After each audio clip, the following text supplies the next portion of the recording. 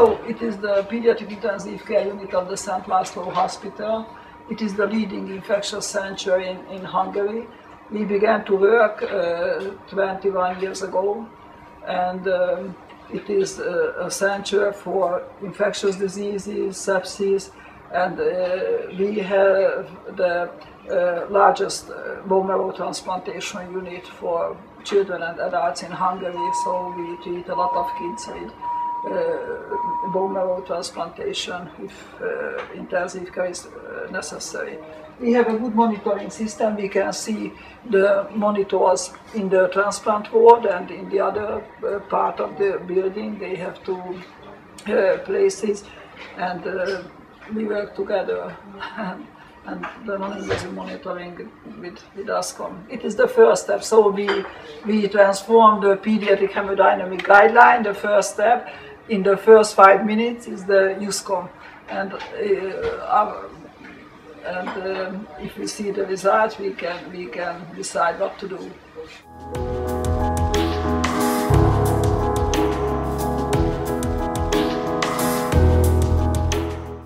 How long have you been using Uscom? 4 years. And how do you use it? Regularly, on daily basis. Yeah. And it changed our practice. We use much more noradrenaline than before, as it is a trend in pediatric septic shock therapy worldwide. You find so it simple we to use it, and we like it. We love it.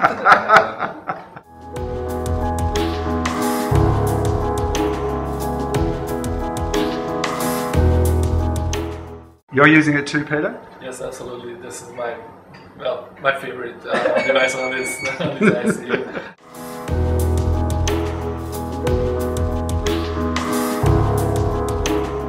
You're the editor of this, are you? Yes.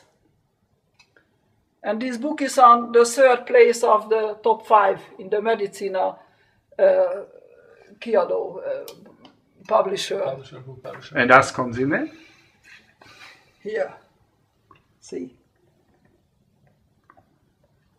And that's me performing an examination. Yes. TV star. The TV star, you know.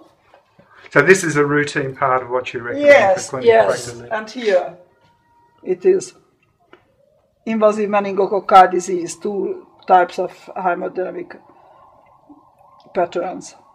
It here the SVRE 250, and here 2238 vasoconstriction and vasodilatation.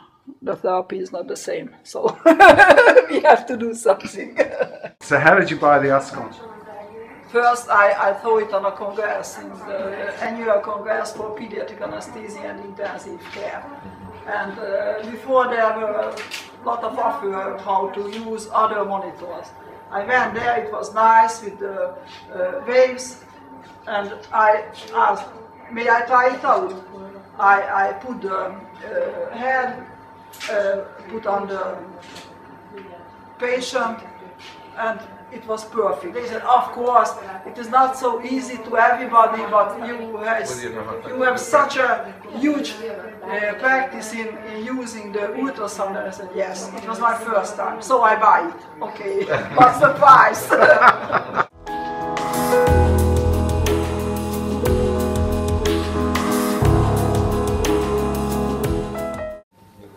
Yesterday, he's in a very critical condition.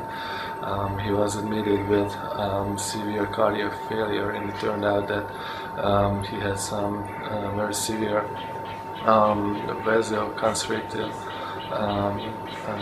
difficulties, which was affecting the circulatory of the circulatory system of the lung, and it seems that the patient has some kind of myocardial failure based on myocarditis, probably based on a viral infection.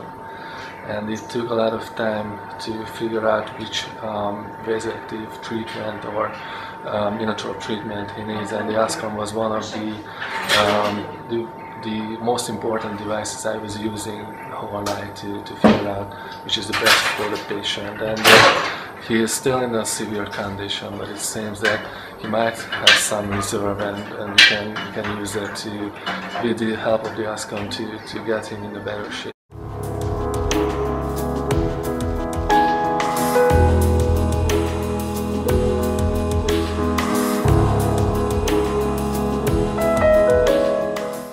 The Uscom is very easy to learn, so even the youngest physicians can use it, and it is easy to teach the physicians how to think and how to improve the cardiac support of the patient.